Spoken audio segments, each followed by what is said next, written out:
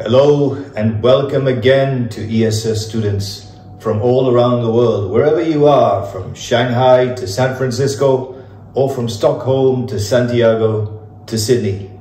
Welcome. And of course, a special welcome to all of the ESS students taking the exam this year at ECS Abu Dhabi, and a shout out to all of my friends over in Bangalore, India, over at CIS, Canadian International School. I know you have Miss Rupa, and she has been doing a great job with you in getting you ready for this year's ESS exam. So let's go in and take a look now at some of the tips for this year's ESS exam. Bearing in mind that I've given lots of tips going back over 10 years, and I will link those videos to this one. But let's take a look at when the exam is happening this year. And it's happening on May 2nd. You will be taking paper 1. Paper 1 is your case study. You'll be provided with the resource booklet. You'll have to go in there and extract some data from it. Read your graphs carefully. Please have a calculator. Please have a ruler. Read carefully, make connections, and complete your paper 1 on the afternoon. Then go home, get a good night's rest, and spend your Saturday and Sunday preparing for the all-important paper 2. It carries 50% of your final score in ESS. And it's happening in the morning of May 5th. You'll be taking section A and B. Section A, again, you need a ruler, you need a calculator for those simple calculations. Be careful, read those graphs carefully, and then you come to the all-important section B, where you have that big 9-mark question. And especially when you approach that question, it's useful to make these kinds of connections. And I'm going to share some videos and link them to this one and put captions below so that you can access a whole range of videos and a playlist. But it's important that you read your ESS guide if you've never done that before. Just take some time and read through all of your topics and all of the learning outcomes and make some notes right there on that guide if possible. Then make connections. For example, learn how the biotic system is connected to the abiotic system. Take, for example, the very good case study of the wolves of Yellowstone Park.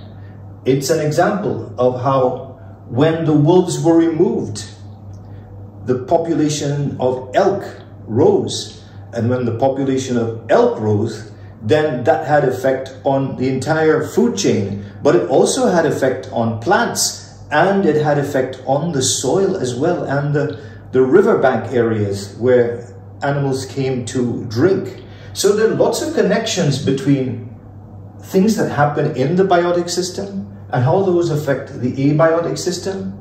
But then, why did the wolves get removed in the first place? It was human intervention that caused that. And why did the wolves get reintroduced? Again, human intervention. So human society is very closely connected to these natural systems, and we impact these systems, sometimes in positive ways, sometimes in negative ways. And very often when problems are created, environmental managers have to look at ways to solve these problems, and that's what this course is really about. Yes, we understand the problems, we want to understand the science of the environmental issues, what's going on with them. But this ESS course is really about understanding how we can solve some of these problems moving forward. And this is where we need some kind of management. I've shared videos before about the ABCs of pollution management, or I took the IBO's well-designed pollution management model and simplified it into what I call the ABC of pollution management, where you can try to avoid the pollution problem in the first place. If you can't avoid it from happening, by changing technologies or whatever you need to do, at least you can block the pollutant from getting into the environment. And if you can't do that, the last resort is to clean up whatever mess and to restart with something new. So this is what we call the ABCs of pollution management. Then with protected areas, I'm going to share with you a video where I speak about the specs for the design of a protected area. Over on this side here, I have two other useful acronyms. For example, if you are looking to protect an endangered species, you might first of all want to educate people about what might have happened with species that have gone extinct in the past. For example, like the passenger pigeon, the dodo bird, the elephant bird, and other species that have become extinct in the recent past. You can educate people about how to conserve the environment.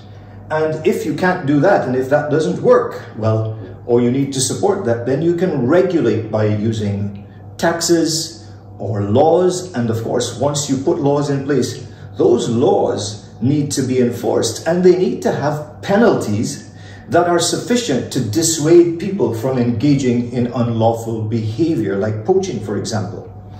And then finally, and very much what we would call a technocentric or a very advanced technocentric fix would be to bring the species back from extinction.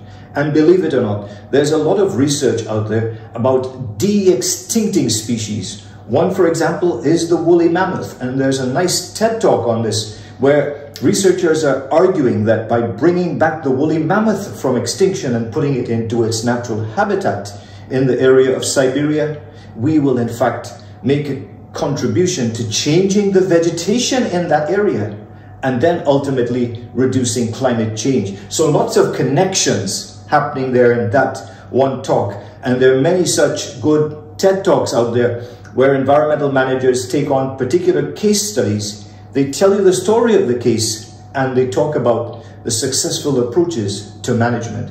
And very often these approaches to management, these fixes as we call them, involve a combination of law, economics, and perspectives. These are the three HL lenses actually that HL students next year will have to focus on for the first time in exams.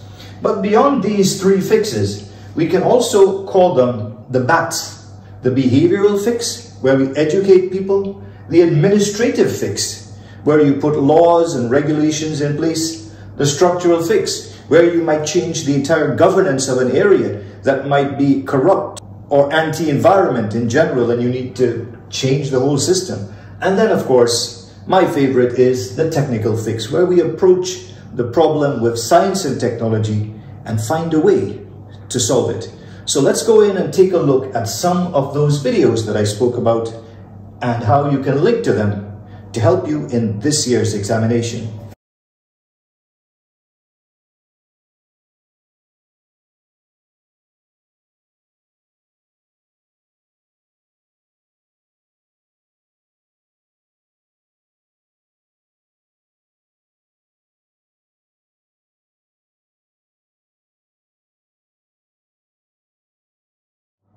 Good luck to everyone in this year's ESS examinations.